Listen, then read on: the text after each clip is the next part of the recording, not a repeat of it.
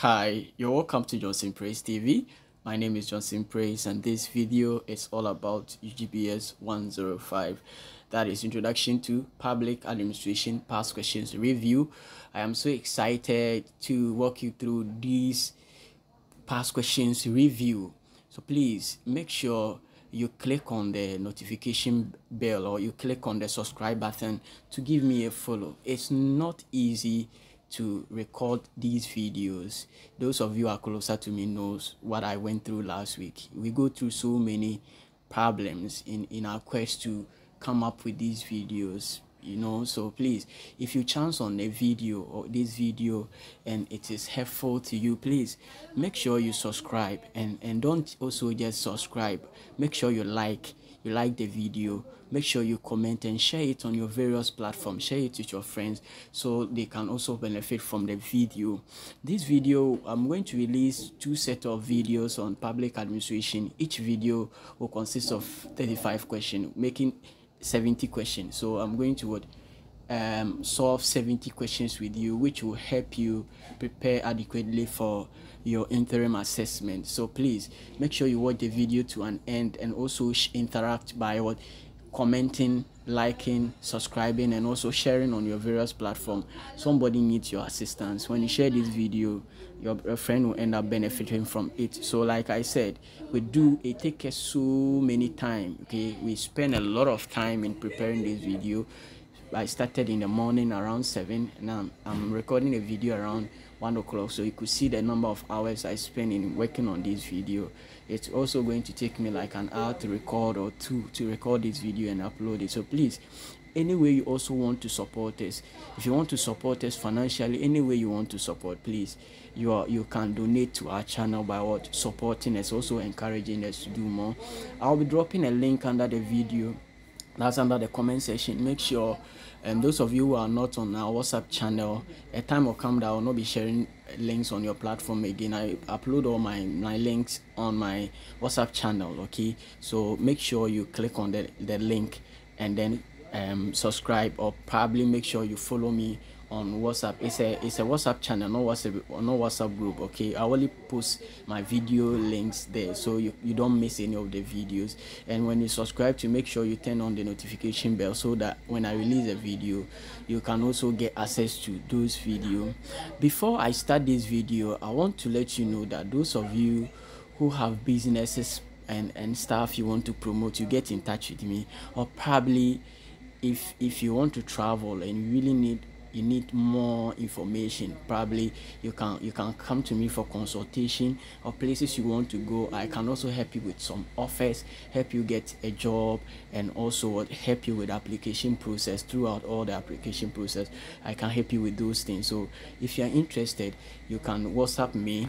My number is here, you can see the number here. You can just go through the number, you can WhatsApp me, probably chat me, and I will respond to you. So without really wasting my time, like I said, I'm going to release 2 videos. So when you watch this video, after watching this video, make sure you wait for the next video. It will be uploaded as soon as possible. Okay, it will be, I'll upload them, all of them at the same time. So when you are done, you search, and then you make sure you get the video and also watch. Make sure you watch these 2 videos before you do whatever you want to do. It will help you prepare enough, because I'll be explaining them well for you. Let's get started. Let's look at number 1. It says which option stifles initiative and innovation in civil service and let me take it again. So it says that which option stifles initiative and innovation in the civil service of many countries? Which of them serve as an impediment, or which of them serve as a stumbling block to innovation and to initiative and innovation in civil service in many countries? So the options you are going to mention, which of them serve as a stumbling block or serve as a limitation to innovation in many countries? That is what the question states. So let's look at the options. A, flexible rules. B, dynamic rules. C, obsolete rules. And then D, informal rules. So let's look at them take them one after the other and explain them. So when you talk of flexible rules allows for adaptability and what responsiveness in changing circumstances. They provide room for discretion and creativity in decision making, which can actually encourage initiative and innovation within the civil service. So the first one is what is it doesn't serve as what a stumbling block. So let's look at the second option, dynamic rules. So dynamic rules are what they are rules that are designed to evolve and adapt over time in response to new information, needs and circumstances. So which means that dynamic rules is also not part of the option that stifles innovation. Let's look at the informal rules. So informal rules refers to unwritten norms, customs and practices that influence behavior within an organization. So now the option is between informal rules and obsolete rules. Let's look at the obsolete rules. Obsolete rules. So with the obsolete rules, it's a regulation or guidelines that has become outdated and no longer serves its intended purpose efficiently. These rules may have been relevant at one point in time, but are no longer applicable or practical due to changes in circumstances, technology and societal norms. So for me, okay, since I'm not the one who said the question, for me, if you ask me, I'll go with obsolete rules. Even though the informal rules are they also sometimes serve as impediment. Okay, these two options. Okay, we are between these two options. Okay, but for me, I may go for obsolete rules. Some of these unwritten rules sometimes also create this kind of problems. Okay, it doesn't really go with innovation. Okay, but for me, all right.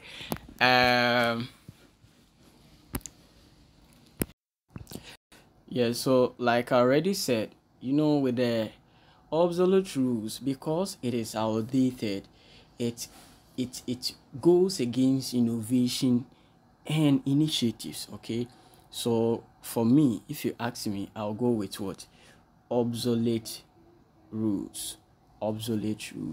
So let's move on to number 2. The first book on public administration was written by A.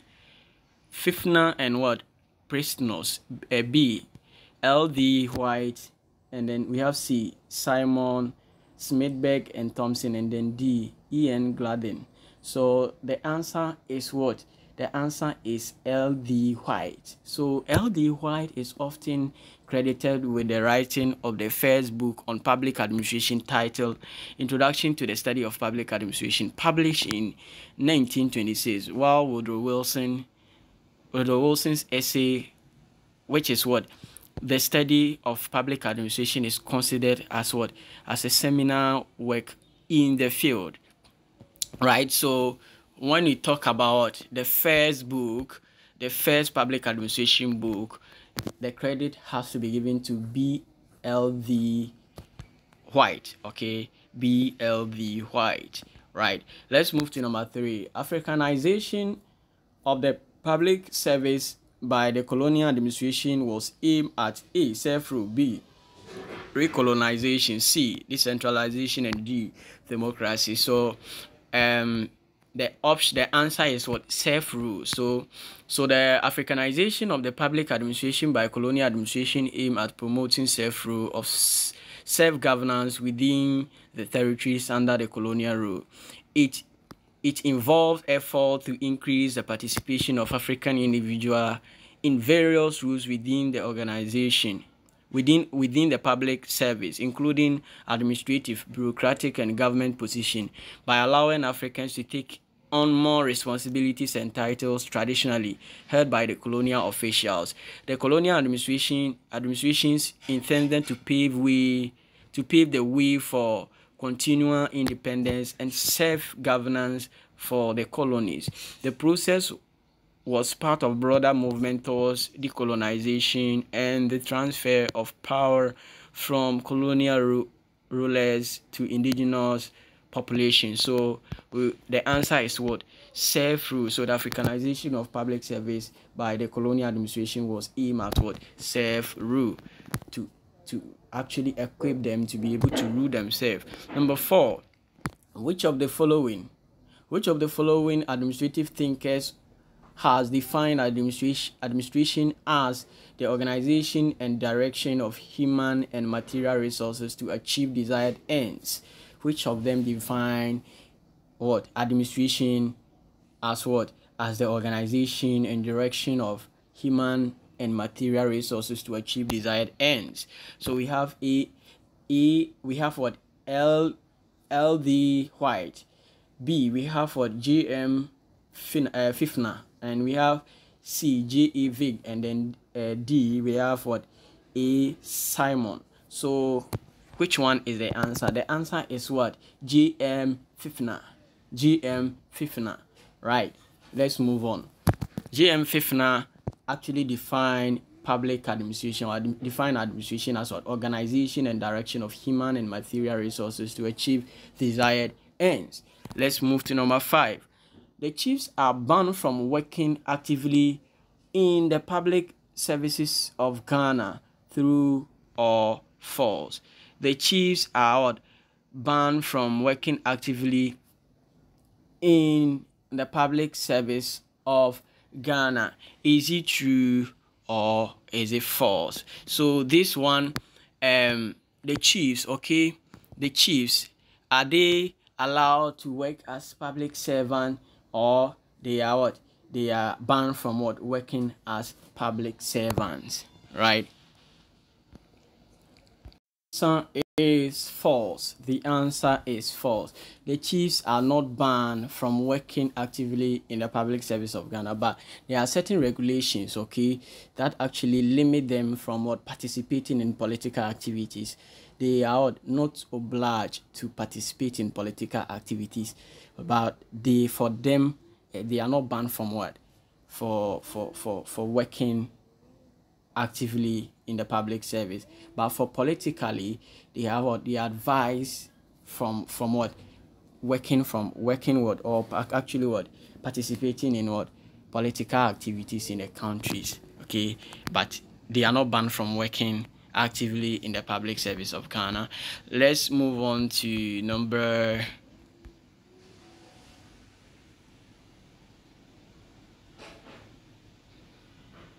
okay. All right, so this is something I've already explained to you. Let's move to number 6.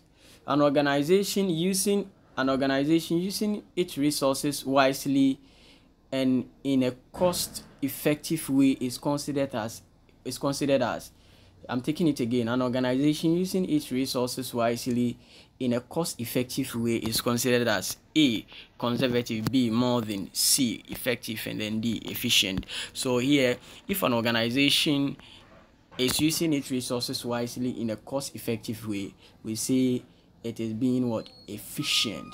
That organization is being what? Efficient, not conservative, not modern, not effective, but what? Efficient. So management includes integrating the work of what? Of people through planning, organization, leading, and controlling of the organization resources. Okay, effectiveness means to ensure to use resources wisely and cost effectively, right? So effectiveness means what? To use resources wisely and cost effectively.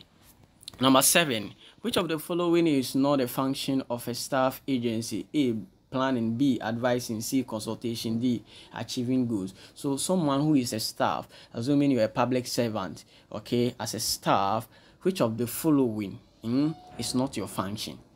Okay, so all the options listed here are what?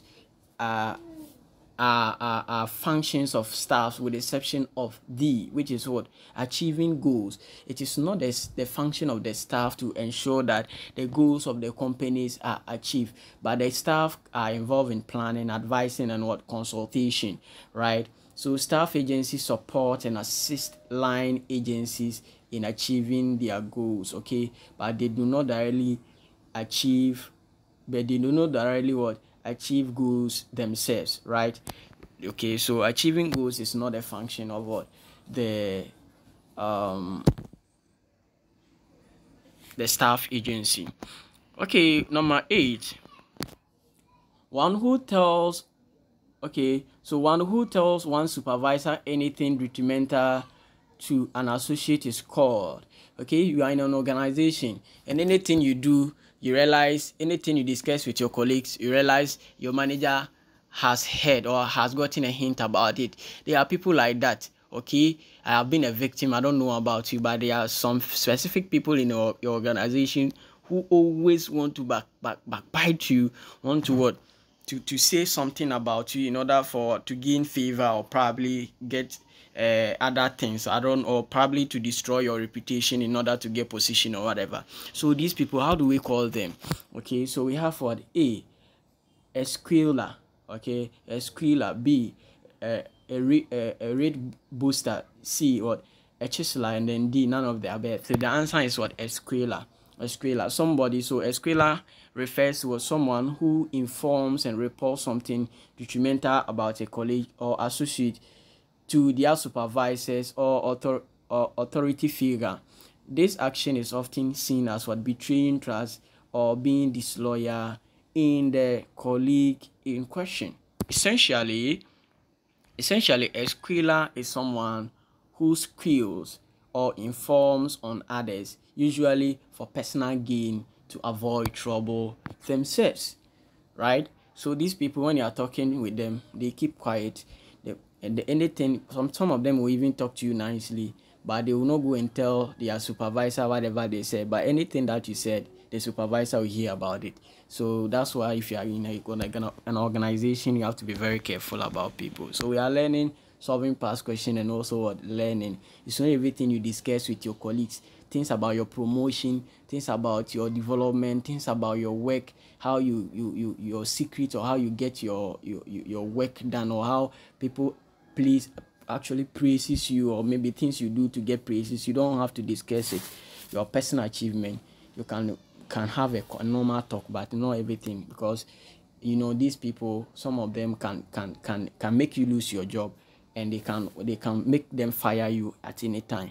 Let's look at number 9. The legal provisions outlining the function of the civil service are found in the legal provisions outlining the function of the civil service are outlined in A. PNDC law 329, B. PNDC law 328, C. PNDC law 326, and then D. PNDC law 327. So the answer is what? PNDC law 327. So definition of a civil servant, clause 1, which is what? The civil servant is that part of what? The public service that is concerned with what? The service in a civil capacity in both central and what? Local government, as well as provided in what? The PN, as provided in what? In the Civil Service Law 1993 Act 327. So it is provided in what? The Civil Service Law Act in 1993 Act 327. So I'm giving you a try question. In Ghana, the term in Ghana, the term of the president is A, 4 years, B, 5 years, C, 6 years, D, 7 years. I want everybody watching this video to drop this answer. The term of every president is how many years? A, 4 years, B, 5 years, C, 6 years, D, 7 years. So please drop it under the comment section. Click on it. If you are watching it from WhatsApp or anywhere, come to YouTube and participate in this quiz. I will be marking, okay? If it is 5 years, drop it. 5, 6, 7, 8, 4 years, drop it. Let me see.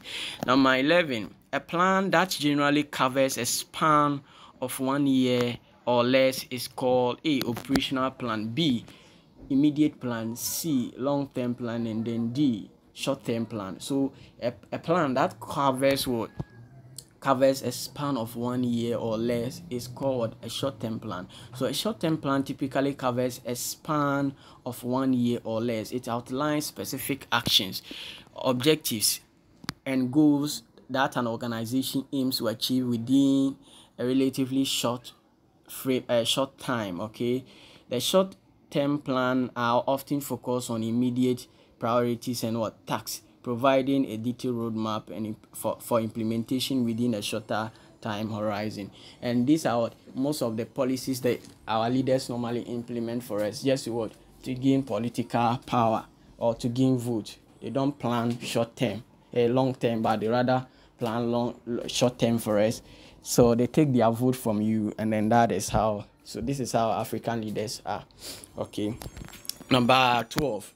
So we are going to another try question. Okay, number 10 was a try question. Number 11, the first book on public administration was written by A, Fifner and Prestus, B, L.D. White, C, Simon Smithson and Thompson, and D, E.N. Gladden. So which one of them? I've already solved this question with you. If you get it wrong, I will ask you.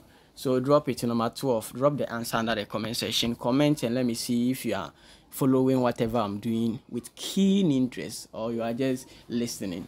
Okay, whatever that you are doing here, you have to pay attention to it. Okay, number 13, legal rational authority is a core concept of A, public choice theory, B, theory of emergency, C, Maslow's theory of motivation, D, we have theory of bureaucracy, and E, none of the above. So the answer is what? Legal. The answer here is what? The theory of bureaucracy. So legal rational authority is a core concept within the theory of bureaucracy, particularly associated with the work of sociologist Karl Marx. Okay, Max Weber, right? Forgive me about it. Okay, I'm used to his name. I normally mention because I'm a sociologist too. So his work is associated with the work of what? Max Weber. Okay, so this concept describes a form of authority that is based on a system of rules and regulation where authority figures drive their legitimacy from established laws and procedures rather than personal characteristics or traditional customs, right? So let's move to number 14. Woodrow Wilson said self-government does not consist of having a hand in everything. Okay, so did he say that? True or false? Okay, the answer is true. Yes, Woodrow Wilson indeed stated that self-government does not consist of having a hand in everything.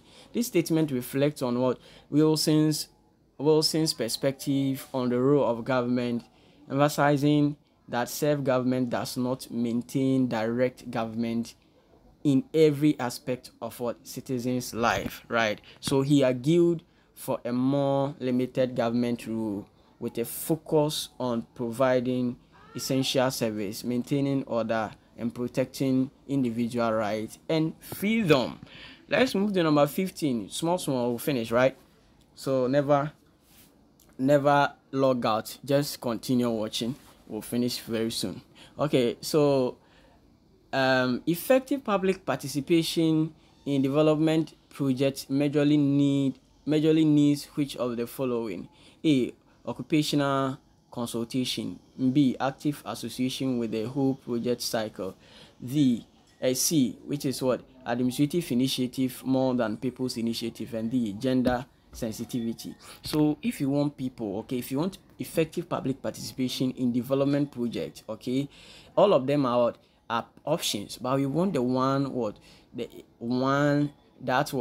the major one, okay, that will enable people to participate more in what? A development project. So which of them? So the answer is what? Which is B.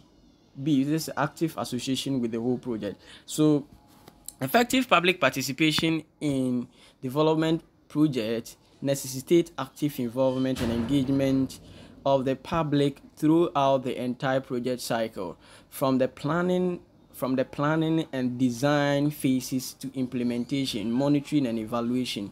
This means that the community members, stakeholders and beneficiaries should have opportunities to contribute their insight, preference and feedback at every stage of the project. Active association with the project cycle ensures that the perspective of the needs of the people are considered and integrated into decision-making processes, leading to a more inclusive and sustainable development outcomes. It promotes transparency, accountability, and ownership of the project among the affected community, ultimately enhancing the project effectiveness and relevance.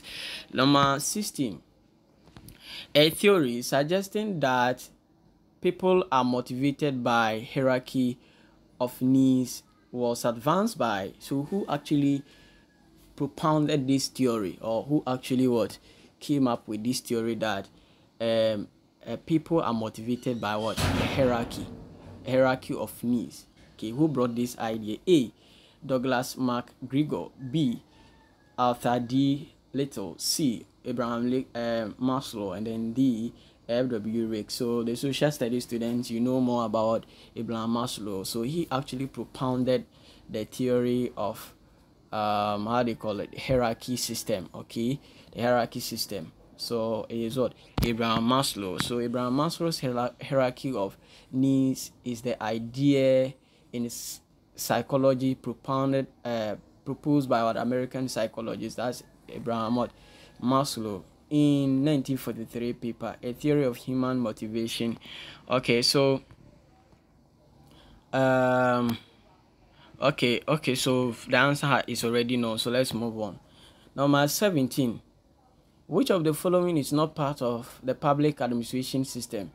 A. Political party. B. District assembly. C. Parliament. And D. Judiciary. So which of them is not part of what? The public administration system? It is political party. Political parties are not part of the public administration system, and this question we need not to spend like a second on this question. So let's move forward. Political parties are not part of what? Public administration system. Take note. Number 18, public service bureaucratic rules. Okay, so public service bureaucratic rules emanate solely from the executive. Through of us. So we want to know whether the public service bureaucratic rules, so the bureaucratic rules, the rules that they implement, okay, do they emanate, or do they come from the executive alone, or the other arms contribute to that? So I went with what I chose B, which is false. Okay, and so the bureaucratic rules in the public service can originate from sources other than just the executive branch, including the legislature, including the legislative and judicial branches, as well as what? Independent regulatory agencies. So these agencies can implement a rule, or they can actually come up with a law, and the bureaucracy or the public service are supposed to they have no option than to obey it. Okay, so that's my justification for choosing that. Number 19, power that has been legitimized by the state is called A. Political power. B. Charismatic power. C. Traditional authority. And D. Legal rational authority. So the answer is what? D. That's legal rational authority. So the legal rational authority refers to power or authority that is based on rules and procedures established by the state. Okay, so in this form of authority, individuals or institutions derive their legitimacy from what? Adherence to the laws and regulations that have been enacted through formal processes such as legislation or constitutional provisions. All right, so this authority is characterized by a system of rules and procedures that govern the exercise of power, ensuring that decisions and actions are rational, predictable, and consistent with established legal framework. So That is what the traditional authority. When you take the traditional authority like this, it is what based on personal qualities and charisma, right? And then when you take the rest of them are not really what part of the option stated, but the answer is what legal rational authority. Okay, legal rational authority. Now let's move to number 20. Which of the following is not a feature of a good governance? A, accountability. B, transparency. C, nepotism. And D, rule of law. You all know nepotism is bad. Okay, nepotism, sectionalism, cronyism, tribalism, favoritism, all of them are what very bad, and they are the cause, they are the reasons why the country is still what not developed.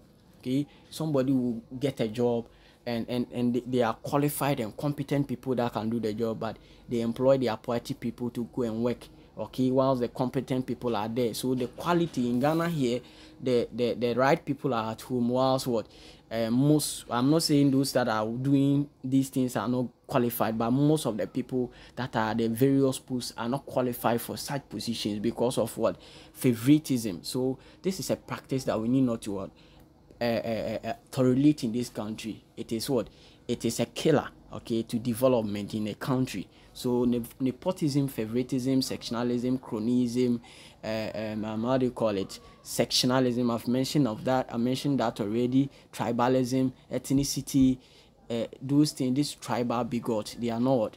They are things we should what we should do away with. They are not good. Okay. So nepotism means nepotism means what? A favoritism showing to what relatives or close associates, especially appointing them to positions without regard to their qualifications or ability. So the person, because you know the person is your friend, you appoint the person while they are qualified people there. So if you want to develop, we should do away with all these things. So let's go there and implement these things. As you are learning to be a very good public servant or be a very good manager, let's learn to employ people based on their qualification, their competence, more than what their relationship and other stuff, which sometimes affect development. Let's look at number 21. There are two forms of rules of human organization, true or false. Yes, so in every human organization there are formal and informal rules, right?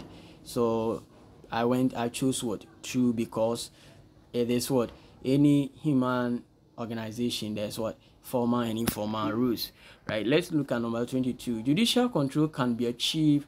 Okay, so judicial control can achieve administrative accountability successfully if A, rules of law are strictly followed. B, the process should not be cumbersome. C, judicial process should be easy and approachable. And D, administrative action must be under judicial review. So the answer is A, which is what? Rule of law is strictly what? Followed. So the judicial control can be achieved, okay, can achieve administrative accountability if what? Rule of law are strictly followed. So judicial control refers to what? The power of the judiciary to review and potentially invalidate or modify actions taken by other branches of government, such as what? The executive or legislative branches. This control is exercised through mechanisms like the judicial review, where court assesses the legality and constitutionality of government actions, laws, or policies. Judicial control serves as a check and balance on the exercise of governmental power, ensuring it remains within the bounds of the law and upholds what? Constitutional principles. So let's do another try question. That's try question 4, right? This is our try question 4. Okay, so an organization is this is 3, or okay, so an organization is using its resources wisely in a cost-effective way is considered as what? A, conservative, B, modern, C, effective, and then D, efficient. We have solved it already. If you couldn't go through this question well, then you have to watch from the beginning to an end. You will understand it. So those of you who followed from beginning to this time, you should be able to tell me the answer. Drop it. Number 23, drop it under the comment section. I don't want A or B. I want you to write the full option for me. If you think it is modern, effective, efficient, or conservative, write it for me. Number 24. Number 24. How can an effective planning be made meaningful? A, it has. So how can an effective planning be made meaningful? A, it has what? Management support. B, its objective must be clearly defined. C, its feasibility standard must show what? Wisdom. And D, it provide valuable learning experience. So the answer is what? B, its objective must be clearly defined. Its objective must be clearly defined. Let's look at number 25. Bureaucracy is a Greek word derived from A, bureau and kratis, B, bureau and kratis, C, bureau and kratos, and then D, bureau and kritos. So which one is the answer? The answer is B, C, which is what? Bureau and kratos. Bureau and kratos. So bureau and kratos. So I extracted this from Wikipedia. So the term bureaucracy originated from French language. It combines what? Okay, so this is what it combines. They said so they rather use what? The French word rather. Okay, but you can also confirm for me. I got this from Wikipedia if it is really true. Since they are saying it's a French word, I don't know if they will use the kratis. Okay, so it'll be between A and then A and C, but let's see, because I'm confused because I didn't really check, because this one is saying Greek word and this is also saying French. So if it is French, probably there might be similarity, so you can confirm it yourself. And let's see. So it combines French word bureau, which is what? Desk or office, with what? Greek word. Okay. So the Greek word is rather the kratos. Okay, so a rule, that's rule or political power. So I'm not wrong. So the bureau is what? French word, and then the kratos is what? Is a Greek word, right? So kratos, so bureau and kratos. The answer is correct. Okay, my answer is correct. That is what? C. Number 26. The Wing theory of the civil service bureaucracy was propounded between the years 1780s to 1828. So is it true or false? The answer is false. So the Wing theory of the civil service bureaucracy was propounded between the years 1828 to 1880s. It is not 1780s to 1828, right? So that is not the correct answer. The answer is false. Number 27. System theory of management is based on the concept of components having A, independence, B, interdependence, C, dependence, and then D, contingency. So the system theory of management is based on the concept of what? Component having what? Having, the answer is what? B, having what? Interdependence. Okay, so the system theory of management is based on component having what? Interdependence. All right, it is having, so the system theory approach of the system's approach to management theory, commonly viewed as what? The foundation of organizational development, view as organization having open system made up of what? Interrelated and interdependent parts that interact with subsystems. So it's what? Interrelated and interdependent. We have what? Interdependence here. So we are good to go, right? That's why I'm giving you evidences to my answer. Number 28. So this one was 20. Okay, 28. Public administration is concerned with the management of public programs. Okay, so who actually came up with this definition that public administration is concerned with what? The management of public programs. A, how do you call it? Den Hart and Den Hart. B, Gulick and White. C, Wilson and Madison, and D, Goodnow and how do you call it? Then Hart. Okay, Goodnow and then Hart. So I chose what? Goodnow and what? Then White. Goodnow and then White. So let me see. Okay. Okay, so I chose what? Good now and what? Then Heart. All right. So that is it. Let's move on to number 29. The civil service was defined as what? Professional body of official, permanent, paid, and skilled. So we have what? A. Human Finer. B. OG style. Okay, OG style. D. Felix Negro, and then D. E.N. Gladden. So the answer is what? Human Finer. Human Finer defined a public service as what? As a professional body of official, permanent, paid, and unskilled, right? So that is his definition for public administration. Number 30, there are formal institutions in every organization. There are formal institutions in every organization. It's for true. Every organization, before you can even classify it as an organization, it first has to be formal. It has to have written rules and stuff. Okay, you can't form a company without registering it, without having a clear rules that governs that institution. It can never be regarded as what? An organization. Let's look at number 31. It's a try question. So it says what? The Whing theory of civil service bureaucracy was propounded between the years of 1780s to 1828. Is it true or false? This one, we have done it already. So it's a try question. Drop it under the comment section. That is number 31. Drop it under the comment section.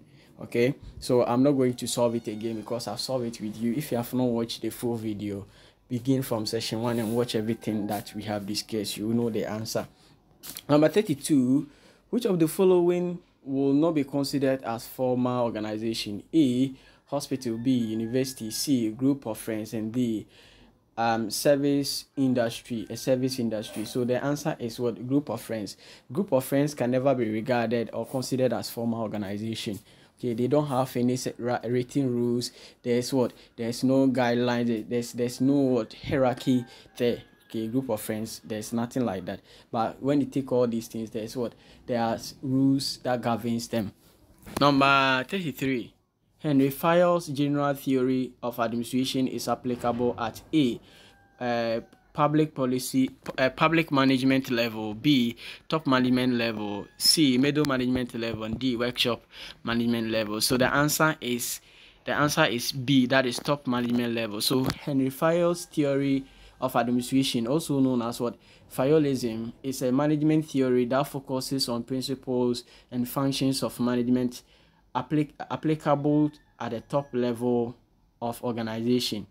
Okay, Fayol proposed what? 14 principles of management, which include division of work, authority and responsibility, discipline, unity of command, unity of direction, subordination of individual interests to the general interest, remuneration, centralization, scalar chain, order, equity, stability of tenure of personnel, initiative, and esprit de corps, right? So these are his 14th principle. So number 34. All right, number 34. The father of human relations theory was A. Douglas M. McGregor, B. Ethan Mayer, C. E.N. Gladden, and then D. Elwick. So the answer is what? Ethan Mayer. So the father of human relations theory is generally considered as Ethan Mayer. Okay, so Mayer conducted a Hawthorne experiment in the 1920s and 1930s, which highlighted the importance of social and psychological factors in the workplace and emphasized the significance of employee satisfaction, motivation, and relationship in organizational productivity and effectiveness, right? So number 35, the the cabinet of the executive is not part of the public service bureaucracy. True or false? The cabinet, okay, the cabinet of the executive is not part of the public service bureaucracy. True or false? The answer is false. So the cabinet of the executive is indeed part of what? The public service bureaucracy. In almost government systems, the cabinet consists of high-rank officials, ministers, and secretaries who are responsible for making major policy decisions and overseeing implementation of government policies and programs. Right, so these cabinet members are typically part of the executive branch of government and work closely with the public service bureaucracy to develop, implement, and administer policies and programs. Therefore, so it is what? Part. So that is all about. That's the end of this video. Please make sure, if this video has been beneficial to you, please share it to your various platforms for me. And also, if you want to support us, okay, if you want to support financially or any way you want to support this channel, okay, because we do a lot, a lot of work, really go through these things. So if you want to support, okay, but it's not by force. If you wish to support, you can also get in touch with us, and we'll also continue motivate us, and we'll continue to do more for you. God bless you for your time. We see you in the next video. Part 2 is ready, so I'll be dropping the part 2 as soon as possible. Make sure you watch the part 2, and make sure you pay attention to everything I'm doing here, which I believe it will be beneficial to you. God bless you for your time. Thank you.